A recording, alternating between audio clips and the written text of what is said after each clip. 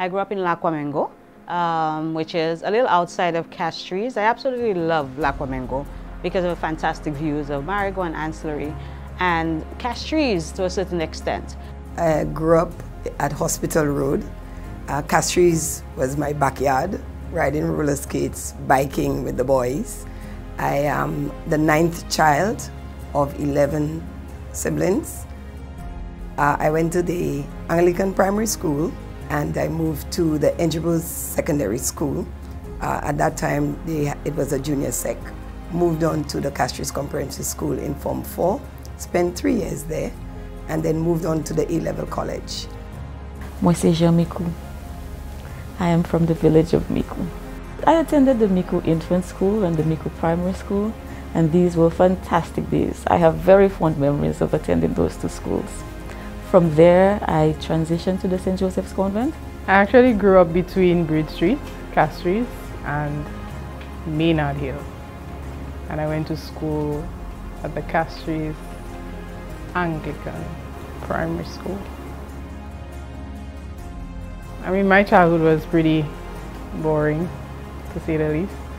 I was raised with a very strict father, so didn't do much, didn't go out much, just between school and home, really.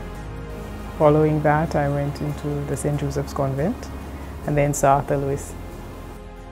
Mainly between Miku Street in Castries and in Grosile, where I spent the next many years. I went to school from about age 3 at the convent, but I left in Form 1 and went to school in Barbados, boarding school, and spent 5 years there. I think because I was so quiet, because I did not know anybody, I was perceived as a bit rude. So in convent, there was this conduct. You go up, there are merit badges and conduct badges. So that first semester, I was probably the only person who got a merit badge who did not go up for good conduct. I was like, me, little old me, I hardly talk to anybody. But after that, I mean, that did change. You start interacting and making friends. So again, I think having something to prove, I needed to prove that the little girl from Lakwamengo can do it. And I did. Sciences, again, my interest. Not very good at sports, admittedly, and the late Janie Williams, she was one of those in Form 3. I remember trying my hand at volleyball. Janie looked at me one day and said, my girl, continue to get your merit badges. The volleyball thing not working out for you. I traveled every day of the 5 years. Oh, it was fun. Imagine a busload of children coming up from Miku to Castries every morning from about 6 a.m. and getting back home after 4. The amount of mischief we could get up to on the bus and in between the school, the city, and Miku, yes, good times. Being in boarding school is very supportive, and because it's supportive and it's very disciplinarian. So you learn both. You learn to be disciplined in whatever work you do, and you learn that you must support other people. And that's principally what I think stands out the most from school. I went into the St. Joseph's Convent and then Sir Arthur Lewis. For A-level, I remember being forced into a program that I absolutely did not want to do. When I was growing up, I always wanted to be a chef because I loved cooking. I aced food and nutrition, and so I really wanted to be a chef. So I wanted to go to Sir Arthur to study hospitality studies, and I got a 3 maths. So because of that, obviously I did not get priority to go into that program. Persons who got 1s and 2s got priority into the program. But my father insisted that I'm not going to stay in the house and wait a full year to get into that program, so I'm going to do whatever is available. And what was available? Secretarial studies. The one thing that I had vowed never in my life to be was a secretary, and there I was doing secretarial studies. What stood out particularly for me was I was the captain when I took over the captaincy of Heron House. That year we won for the first time in a long time, and we carried that championship for 2 years. So that stood out for me. At that point, even before that, I was house captain at Engineers Junior Sec as well. but winning the championship after so long Heron House, Blue House hadn't won, it was an accomplishment for me. And from that day onwards, I thought, I'm a leader. After the A-level college, I worked at Pricewaterhouse during the summers. And when I was done with the A-level college, back then it was Pete Marwick. I moved to Pete Marwick. They hired me full-time as a secretary. I think Pricewaterhouse sort of gave me it was like a stepping stone in my professional career. I loved accounting. I do not like audit, so I stayed in accounting. I was the assistant accountant there, and a job opportunity came up at Sunshine Bookshop after being an accountant there, assistant accountant for 7 years. One single memory in Cuba that stands out to me, I don't know that it could. I think there was a dengue campaign once, and we as students, because in Cuba you have to be involved in everything. It's not just a question of being in the classroom. You have to be involved from day one in terms of seeing patients and interacting with patients, going out into the community, because that is how medicine is in Cuba. And we were doing, I think, what we call it pesquisaje. So they go out to find things. Things don't come to you when you're surprised that this is happening. We're going out to do dengue, work with dengue, essentially to find the patients, to guide them, to teach and to educate.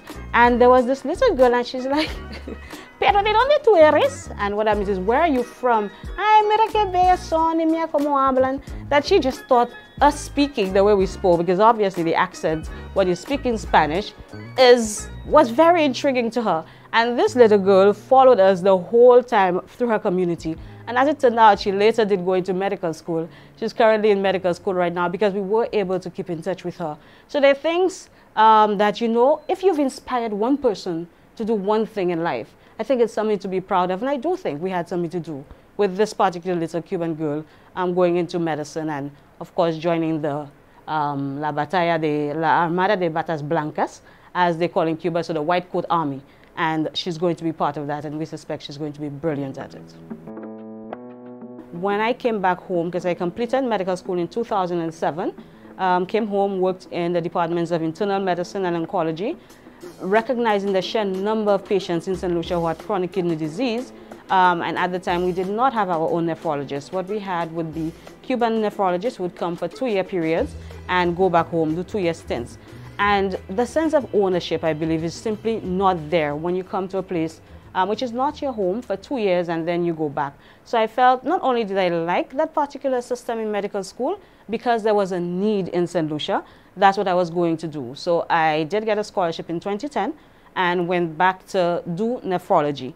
I completed those studies in 2013 and I've been back here since then. I left Sir Arthur and I went into a secretarial role, of course, because that's what I studied and that's where I did my job training. And that's how I started my career as a secretary at SLBGA at the time. After that, I worked within the government service. I started as a temp, so I would hold on for persons who went off on vacation, you know, prolonged vacation or maternity leave. And I moved from one ministry to the next because, I mean, I guess I proved myself as somebody who was very focused. You know, very few young persons were as focused or demonstrated some of the personal attributes that I demonstrated, and so I was sought after. So as soon as I left one department, they would assign me to another. I did that for maybe about 2 years. So I moved from the Ministry of Finance, Prime Minister's Office, Registry of Civil Status, Ministry of Tourism, and some other areas. And then I moved into the Ministry of Communications and Works at the time. Calix George was the minister. I became his secretary and I was appointed finally within the service as a secretary. I worked with him for a short while and then they started the project to corporatize WASA into WASCO, and they needed an admin person. So he volunteered. It was his project, his baby. He volunteered his secretary. So I moved over to WASA, worked on the project while I was there.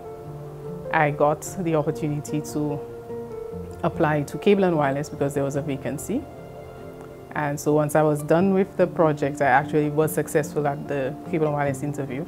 I never went back to the ministry. I left the service and went into the private sector, and I've been there ever since. From the St. Joseph's Convent, I taught for 2 years. I think that's where I started my whole career path, but moved into meteorology. At that time, I thought this was what I really wanted to do. I wanted to fly into the eyes of hurricanes and stuff like that. So I worked at the Met Office for 11 years and decided that I was a bit more ambitious than this because there were so many other guys who were more senior to me, and the possibility of upward mobility was very slim. I stopped when I moved off to study my master's in 2005. I started off as a student in the Challenge program at the university. Well, it was continuing studies at the time on the Mon, and so it was part-time study. I would travel on evenings to class, and then sometimes from class head back straight to work because I'd be working the night shift at the airport at the time. So I did my first 2 years of my program locally, part-time. What stood out for me in my final year of study in Trinidad, it was a whole different cultural experience. I met some fantastic people, but I think at that point, I really fell in love with international business management. And it was at that point, after having gone through that course, I decided that this is what I really want to specialize in and do my master's in. 1989, Miss Independence, our 10th independence anniversary. The year prior to that, I had won the Miss Southern Extravaganza, 1988 in Vieux Fort. And so given that I represented Micoud, I think it was determined that it would have been the natural progression for me to represent my constituency, my community at the Independence Parade. And so I did that. At the time I was just thinking of, the prize money that I could use towards my tuition. And I figured, why not go out and give it a shot? I remember that night very vividly.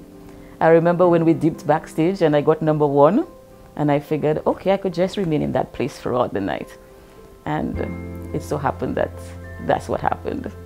University of the West Indies was a tougher situation than the university in Canada, but it was very exhilarating, and it was wonderful to meet so many people from different islands, all with very similar goals. So the law faculty was really exciting for that reason.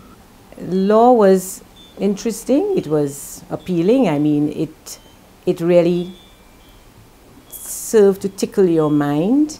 It also taught you that how important justice is and fairness to fellow man. And it really expanded, it opened your mind to rights, people's rights, which I think are very important. I got married when I was in law school, and so that meant that I really followed my then husband's career from very early. So we started out in Barbados, and there I was in private practice for a few years. And then we moved to Antigua, and there I was the Registrar of the High Court, Acting Registrar of the High Court, and Deputy Registrar of the Court of Appeal of Antigua.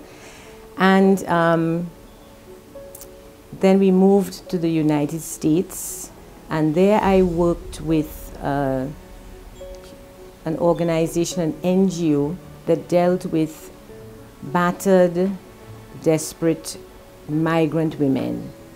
And what we used to do was try to get the T visa, which is a US visa that allows these women to remain in the United States, even if they are being abused by their spouses or anyone of that nature. Moving along, I then went to live in Africa, and there I was not really able to practice unless I went back to school, and that I did not want to do. So for a short while I assisted a friend of mine who was a lawyer over there, mainly in office management, but it gave me the opportunity to go into art, which I had started to love. And so I spent a lot of time painting and a lot of time traveling Africa, especially Ghana, Sierra Leone, Cote d'Ivoire, Togo, Benin, really looking at the people and looking for great shots. Since I love portraiture, it was more about the people than even the topography. After 7 years working at Pricewaterhouse, the opportunity came up to run Sunshine Bookshop.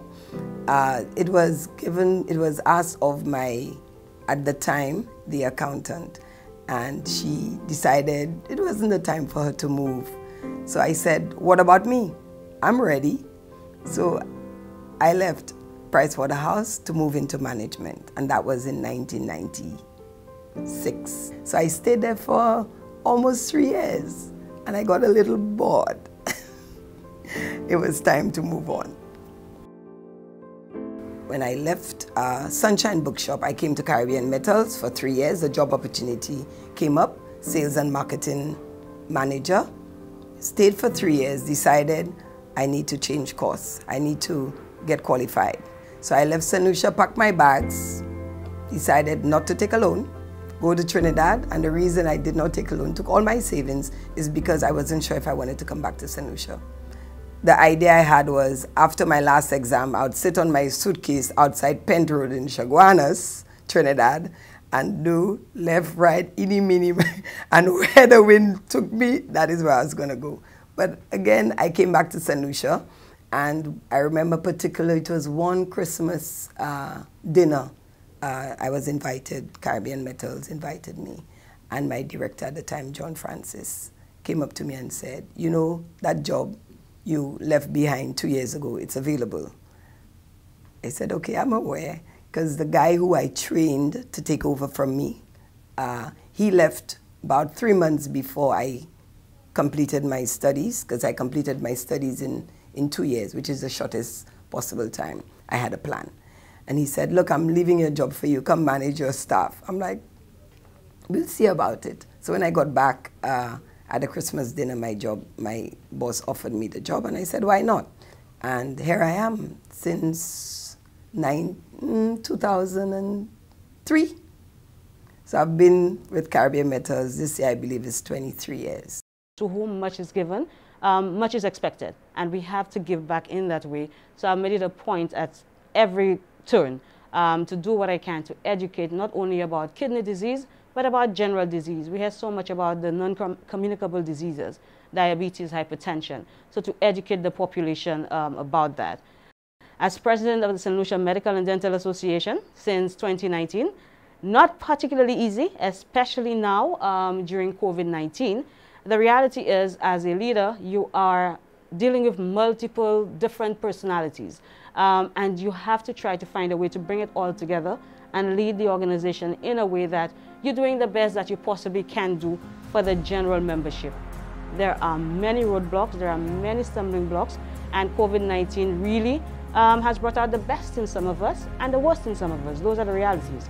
Any crisis is going to do that, but finding a way to inspire people, to get people to get involved and do what we all have to do to get the country through this. It has not been easy. We think thus far we've done pretty well, myself and a mostly female executive, in moving the SLMDA forward and getting it to a place that we could contribute meaningfully to this fight.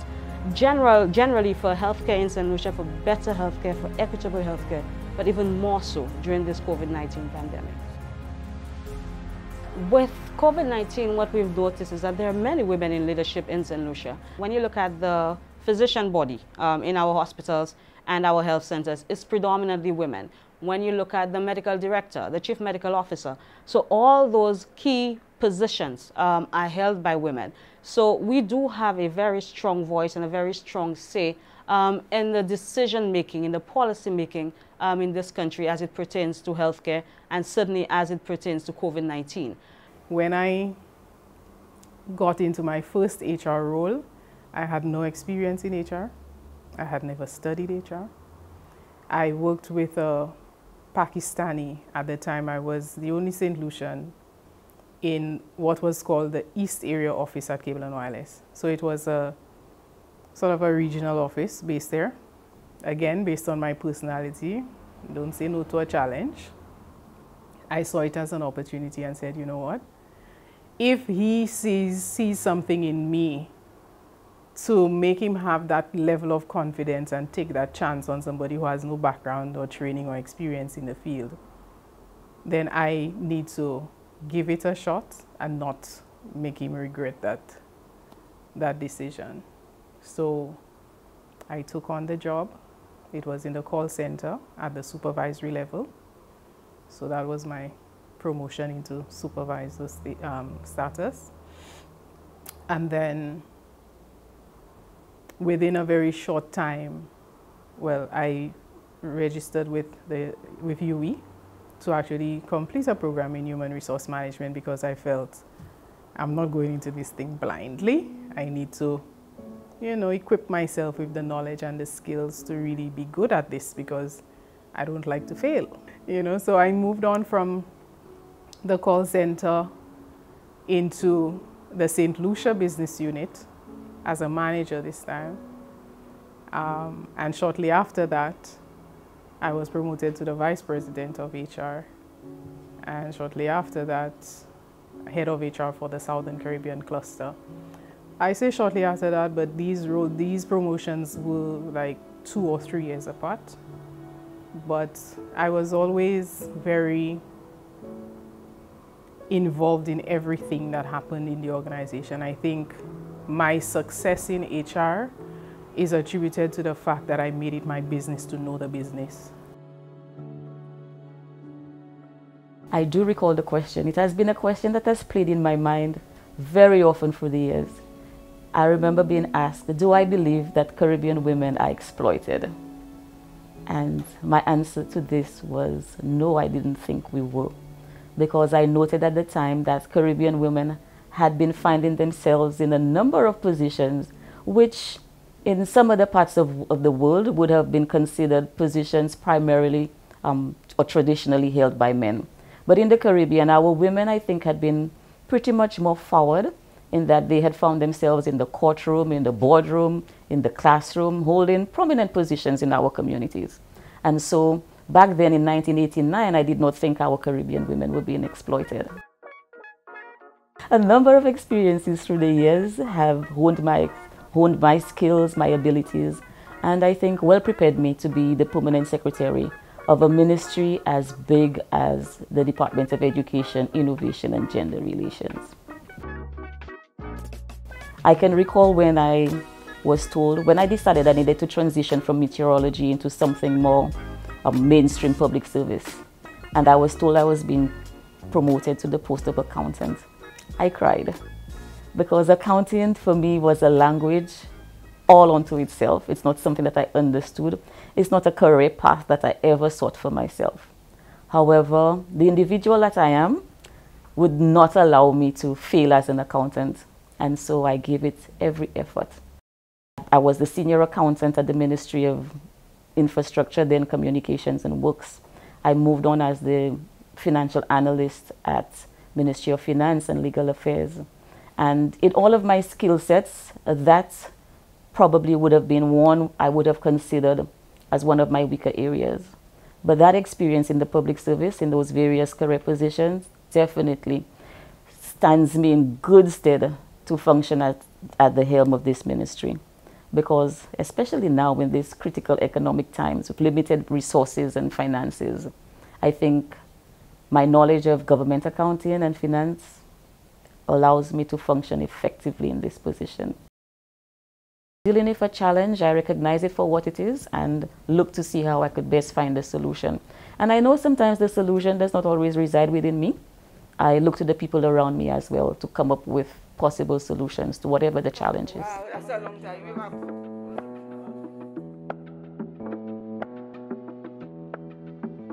I was passing once in the car. It was like 3-4 hours out of Accra, and I saw these children sitting on stools outside in the open air, and a man looking like he was instructing them. That's all they had, stools. They did not even have slates or anything, and he was under a tree, and I asked, well, what is he doing? They said that's their school and that's their teacher. So I got out of the car and I spoke to him after a while, and he said that's what they have. So I went back, and in speaking to the Diplomatic Association at one of our meetings, I asked if we could, get donations for that particular tribe, which we did. And so I would collect on their behalf school books, supplies, funds, anything that I could get to help them, and then I would drive out the 3 to 4 hours and meet them, and they were always happy to see me. There is a system in many parts of the world, but where I was in Ghana, where debt is repaid by the, let's say, the indentureship or the apprenticeship of girls, young girls. So that led me to want to find out more, and I went again out into the communities. I would go to the puberty festivals. These, that's where brides are chosen, young brides early, and I would go and observe them and just speak to the women, find out what they think about what they're doing. Now, I don't want us to take our Western viewpoint of this either, so I was careful not to form too many judgments. It was all very eye-opening to me and led me to appreciate what democracy, fairness, justice that I had learned in St. Lucia really looks like. So COVID-19 is very hard on all of us, both sexes. But I think it is particularly hard on women because we are the caregivers. As caregivers, we are doing not just earning a living as men would have, as men have the responsibility of being the breadwinner, but they don't have the additional burden of the caregiving. They may if they choose, but generally speaking, they don't. So women found themselves now either in quarantine or isolation or whatever they need to be at home because they've been sent home, as many of us that don't need to gather as possible. So they're at home, but they're still the ones, the kids are also at home because schools have closed. So they're the ones working from home, teaching from home, and doing all the caregiving. They're invariably looking after a mother or a grandmother as well, and those support systems for those people are also not available. Not even church is available. So you find, I think the burden really rests heavily on women. General manager, that sums it up, managing everything. So I oversee the entire operations of the company. We have a staff complement of about 45 persons. Management structure, production manager, sales and marketing manager. Then we have a senior accountant and the rest line staff. So I just manage the entire operation, ensure that we procure goods on time. I have someone doing that, but I oversee that, ensure that the goods that come in are of the highest quality and standards, ensure that our customer service is par excellence, so ensure that we do continuous training with our staff in terms of technology, continuously putting technology in our processes. One of the things I made a commitment to myself was every year we're going to bring in a new product line, which is what we've been doing. We want to get to a one-stop shop. So right now, my feelers are out looking at, the avenues and how can we achieve that. A lot of our processes is done by mail, by the guys, the gentlemen, in terms of the crane, handling the crane, welding, and stuff like that. So we have most of our processes, it's sort of like male dominating now, for now. The staff members have never gotten the sense that they would not prefer a female boss or they would prefer a male boss. I think because I'm female, I believe it is something that I believe they're proud of it. And I think more so that I'm a solution. Even our customers, the contractors, and so I think it's a welcoming thing. I find they're very, you don't get a sense of, why would I want to deal with a woman?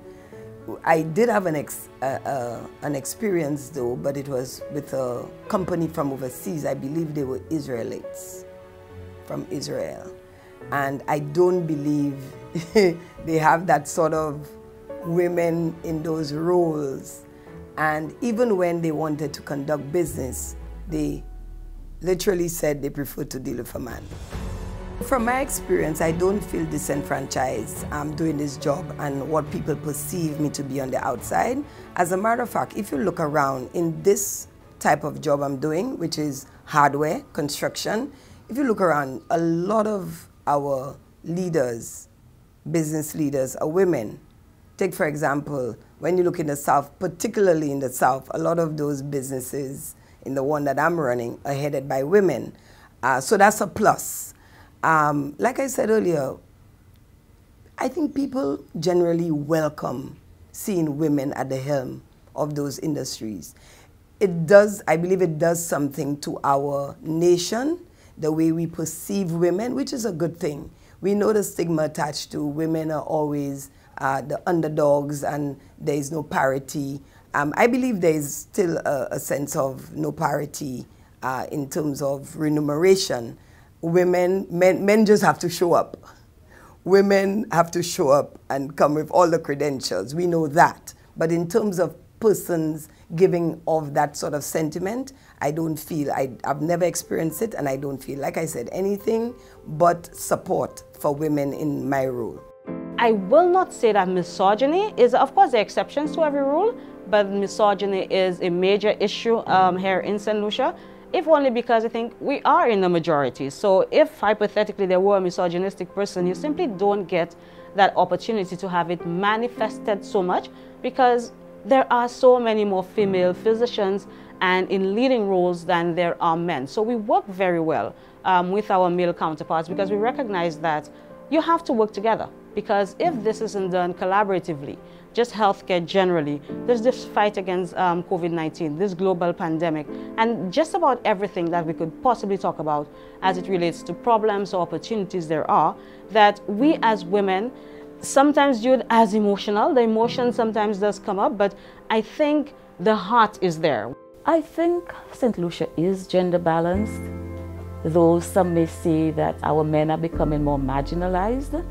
But I do recognize that we have attained gender parity within the public service, gender parity in terms of salaries for men and women. I can say for the most part, I am treated as an equal and a professional.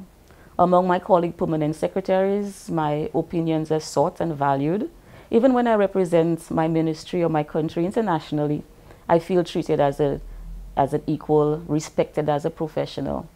There are instances, of course, where misogyny has reared its ugly head, and you find persons are not always willing to take directives from a female head. But these are in the minority. These instances are in the minority. At the beginning of my career, you know, when people found out what job I had, they were like looking around the room for who really holds the position, you know. And people would be like, that's, at the time I was Goretti Laurenci, and said, that's Goretti Laurenci? That's the VP of HR? Because I look like this little girl, you know?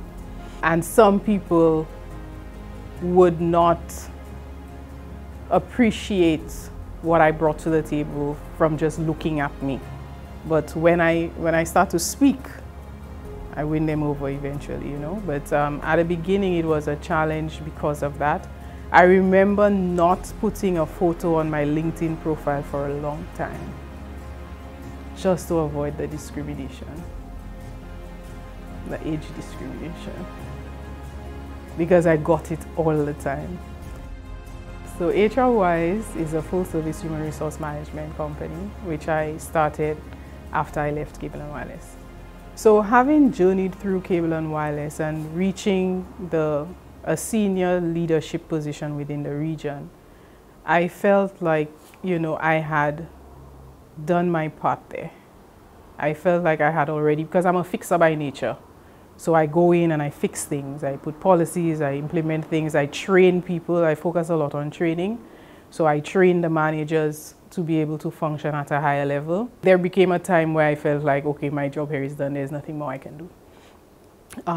And so it was time for me to move on into something a little more challenging.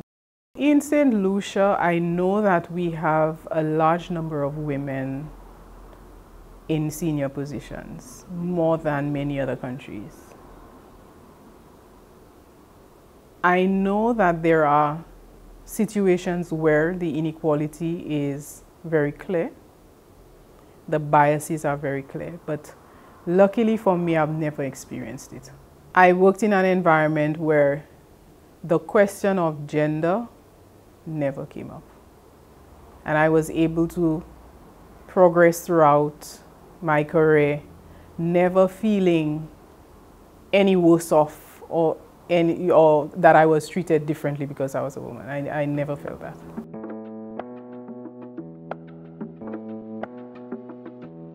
At present, I work as the Senate President of the Parliament of St. Lucia. I am also an attorney at law, and I'm in private practice. And I also work as I'm the chairperson of the Independence Committee. I'm also the chair of the National Archives and the Cultural Development Foundation. My favorite is being the Senate President. It allows me to use what I'm trained to do, and it allows me to go right back to what I learned and how I felt growing up about fairness, transparency, good governance, justice, etc. In the conduct of my work as Senate President, I try to remain as unemotional as possible. I think that's the only way you can do it, because you're listening to two sides of a story, and you're trying to be fair, you're trying to be the referee if needs be.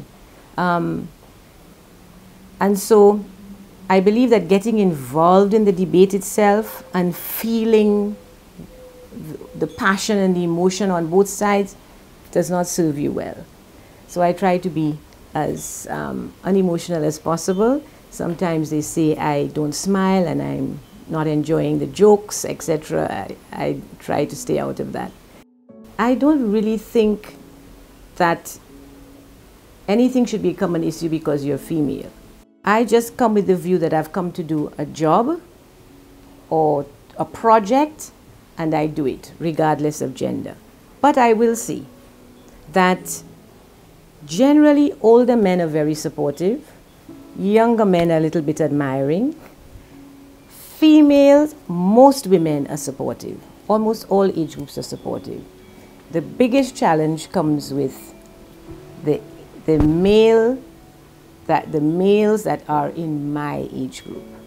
So I think there's a little bit of a challenge there. Maybe they have a little discomfort with women in authority. But having lived in other parts where I saw, burning of brides and children being sold off to older men and things like that, where I saw women not allowed to go out to work, where I saw widows not allowed to work because their husbands were now dead, where I saw so much disadvantage to women. Being at home, I'll say that we live in a matriarchal, to my mind, a matriarchal society where women really have a lot of authority and run their homes. Even if you look, they're well educated. In some areas, there are actually many more women educated than men in law. If you look at the civil service, if you look at even our governance, we have had women at the top for many years. Where we are disadvantaged is in economic empowerment. So women really have to, they run their homes, but most of the men, I don't want to say most, let me not exaggerate, a lot of men are roving. So she might be in charge of her household, but she's reliant partly on a roving gentleman. And that creates a little instability in the home and stress for the woman. In our field in medicine, there are patients who believe if you're female, you're a nurse, and everybody. There's nothing wrong with being a nurse, and we absolutely love our nurses. But if you're a young female, automatically you're a nurse to many patients, and I would prefer to see the male doctor. It happens. Thankfully, it's not as prevalent as it used to be, but it still happens. But I do think we've made huge strides towards attaining that goal of gender equality. We're not yet where we want to be, but it is significantly better than where we were a few years ago.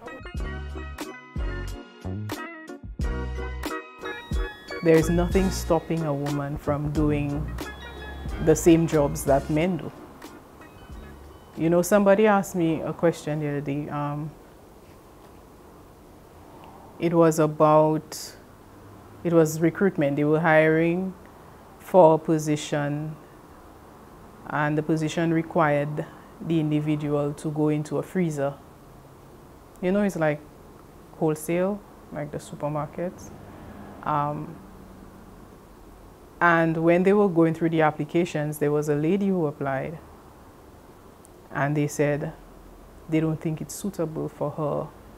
And they were talking about the fact that she has to go into the freezer and what it will do to her body. And I'm thinking to myself, why is that even a consideration? Isn't that her responsibility to figure that out and assess that risk? And if she feels because she's fully aware, she works in the organization. So she's fully aware of the job and what it requires. And yet she has said, I would like to fill this role.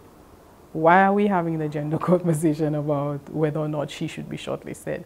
Does she meet the criteria? Yes, she does. So let's interview her. And she got the job. I can't say that there are any challenges that I face that are rooted in the fact that I am a woman. Of course, in any organization, I think mainly persons are resistant to change. And so when they're faced with the decision of an alternative vision or a different pathway, I note that persons can be subtly resistant, subtly defiant, sometimes openly resistant, other times missing in action. But I don't think all of it stems from the fact that they're being led by a woman. Two of the main areas where we do not have, say, a 30% quota of women in top leadership positions, I would consider to be one, the armed forces, say the Royal St. Lucia Police Force, where our women have really not broken the glass ceiling in that aspect. Though they are quite competent, we have had a number of women within the police force who have excelled in their areas, in their fields, but we have not had a female police commissioner. I would love to see a lot more women get into politics because I know we can do the job. And I don't think it's a fault of anybody on the outside is preventing women from coming. I think politics has gotten to a place where persons, and I know good friends of mine who would be willing to get into the politics. But because of how it's become in terms of the rhetoric and the digging up your past and all of that, I think persons, both men and women, they tend not to want to get into it. I think more so for women, because women are more a conservative type. Men don't internalize those things. You say stuff about men and they forget. But women, I believe, would more internalize these things because of our nature. I would love to see women who are more vocal, women who are more confident and can own their position and, you know, set an example for the younger ones coming up to be in leadership positions within our government. I think that would make a huge impact.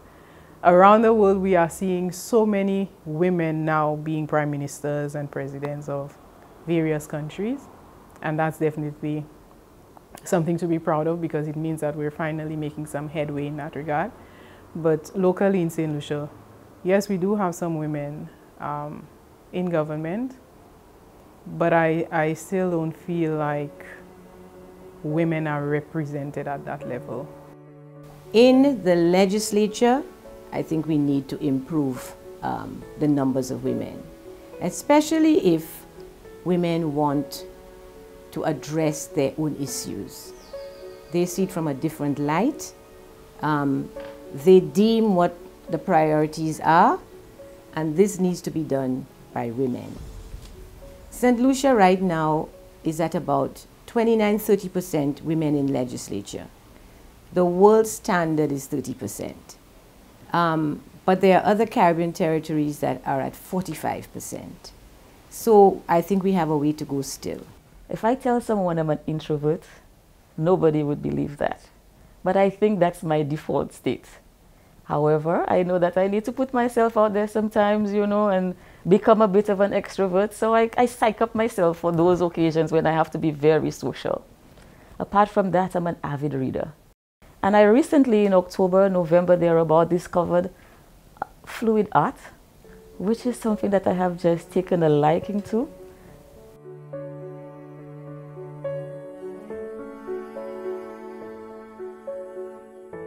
Fluid art is using acrylic paints, resin, different, well, that kind of stuff to create artwork, coasters, anything that you could possibly think of. And I've spent a lot of the last couple months. This is how I relax from my stressful job, creating coasters and doing some fluid art pieces. I have a very strong support system, and that has been always. It starts from my home. My mom is my biggest cheerleader. She's also my mentor. She's the person that I look up to. Has always been. She's pretty much my best friend. I come back up the road blasting my music in my car and feeling good.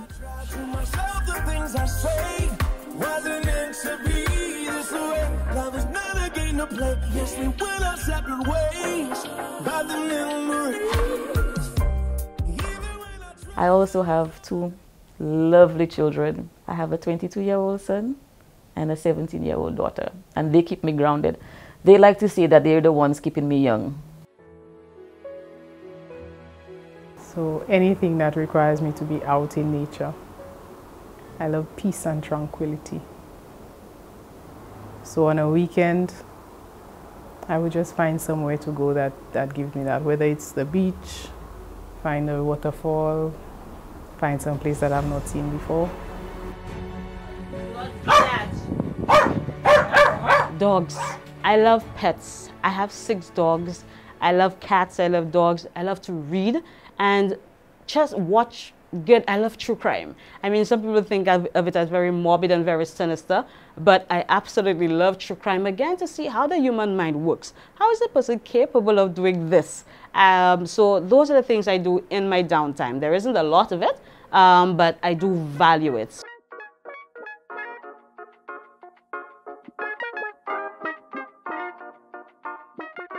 I really enjoy, most of all, music and art. And I can stay for, I think, months, maybe even longer, maybe even years, just painting and listening to music. I don't need to interact a lot once I'm able to do those two things.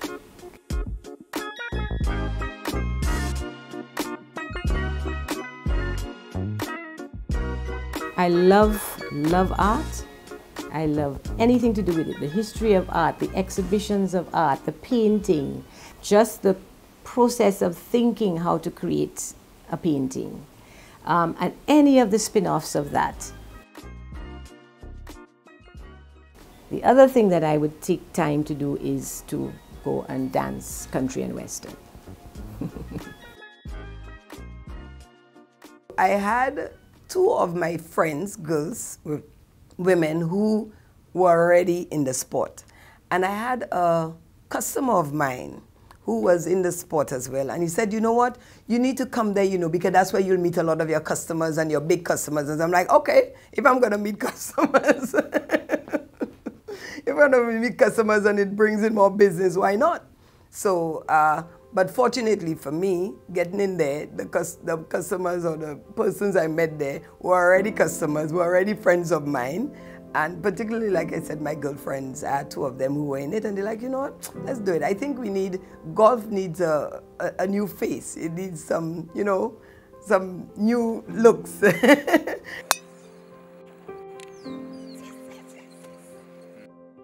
I would advise any 17-year-old to don't think that where you're at that point in your life is where you're necessarily going to end up. Because if at 17 somebody had told me, Michelle, you were going to be the permanent secretary in the Ministry of Education, I would have probably laughed. I would have found that very far-fetched. However, I want to advise as well that we should embrace challenges along the way. And even sometimes we have our mind set on a certain course of action, our career path. It does not hurt if we are provided with an opportunity to move in a different direction to embrace that. Always, always make a list of what you intend to do, of your plans. It is wise, even if some of them seem unachievable, unattainable. Just make a list. I would tell any 17-year-old girl that there is nothing that you cannot achieve in life. There is no the sky is the limit. There is no ceiling. You are protected by your constitution, which gives you rights, which makes sure that you are not placed at a disadvantage because of your sex. Therefore, whatever you can dream, you can accomplish. Do what you love. Not everybody has to be a doctor. Not everybody has to be a lawyer. You could change the world in no matter what you do. But whatever you do, do it with passion.